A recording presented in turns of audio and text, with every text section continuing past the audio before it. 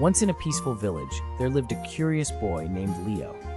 Every evening, as the sun dipped below the horizon, Leo watched in awe as the sky transformed into a canvas of vibrant colors. But he noticed something was missing: the clouds. Determined to paint the perfect sunset, Leo decided to become a cloud collector. One bright morning, armed with a little net and a big heart, he set off on his adventure. He climbed the highest hill, where the clouds danced playfully in the sky, swirling and twirling like fluffy ballerinas. Leo leaped, reaching out to catch the soft white clouds like cotton candy.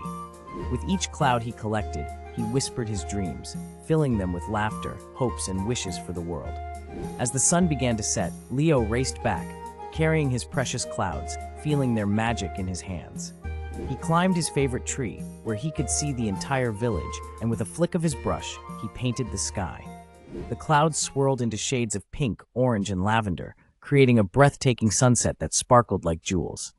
The villagers gathered below, enchanted by the beauty, their hearts filled with joy. From that day on, Leo painted the skies, reminding everyone that dreams can brighten the world, one sunset at a time.